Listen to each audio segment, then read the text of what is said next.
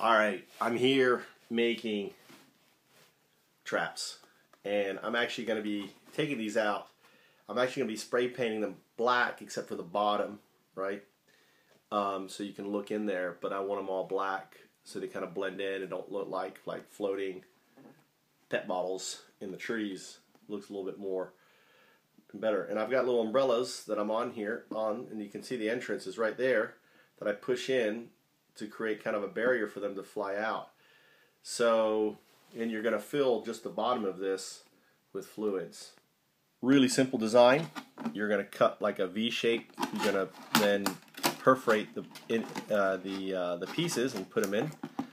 You're going to put a hole for a piece of string to go through, right? So it'll hang like a Christmas tree ornament. And basically, you cut out these plastic. And I actually wondering if I should make the grippy on top. I'm making the grippy on the bottom so that way the Hornet can actually grip onto this, fly up under, you know. I'm not sure if they'll land on this. It's kind of slippery. I'm not sure. That's my only thing that I'm apprehensive about. And the only other weak point is, I believe, these, what's it called? Staples, I think are going to rust. So I'm thinking about putting a thing of tape on it, or maybe even some grease on them to stop them from rusting. So, but apart from that, I like it. And pieces I'm using this old pipe, well, not old pipe tin, and using that as a stencil, right? So I can get 15 out on this sheet. So basically, I can make 30 of these and get them up. And then I'll do a video on kind of the Hornet juice for it.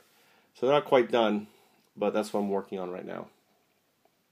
I'm actually leaving Friday for a gig up in the mountains. There's a guy was bitten by a giant hornet, and he's kind of retiree, and his spouse is deathly afraid of them. And you know, if you're living in the mountains of Japan, you're gonna have hornets. So I'm going to create kind of like a protective. I'm going to search for hornets. If there are hornets, I'm going to hunt them out and dig them out, and I'm going to make a video of the trip. And I'm going to put up 15, well, potentially 30 now. I didn't know how many I can make. Pet bottles. The pet bottles, these are called pet bottles. These are empty plastic bottles. In Japan, they're called pet bottles. I don't know why they're called pet, but actually I got these for free. You just go to a recycle center and just dish them, you know, pull them out. The problem I have is that usually they take the caps off, so they didn't have caps. So I had to go and then go to a convenience store and find caps. So these are very, very inexpensive to make. The really only cost I have is, you know, obviously buying this plastic. And I had to buy a staple gun, which I should have got for $1, but this, I think I spent like $6 for this. This is one of those things. You always go to a 100 yen store. I bought this and it's at a kind of like it's called Komori, but it's a, you know, it's like a Home Depot type place, and it's shitty. Look at that, it's shitty, really cheap. So, and yeah, so let me get working on these. Yeah, before I leave, let's just talk about why hornet traps. Why do you need them? Well, you really want to put them up in the spring, around April, I think end of April. Get them up in end of April. And the reason why is this: is that the emerging queens are coming out really hungry. They're starving, and ultimately you have a good chance of catching and killing the queen. And if you catch and kill the queen, then you collapse the hive.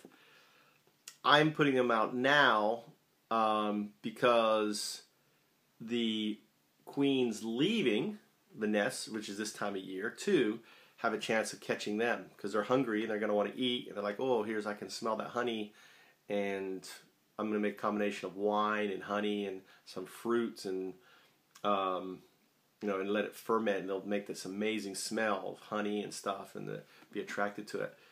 So and then they go in there and they die and they don't make nests next year. So the fall and the spring are the two times.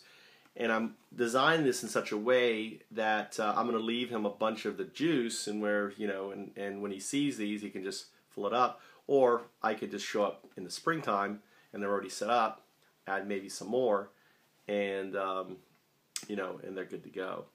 So really simple design, effective, should last, and yeah, it should help eliminate hornets.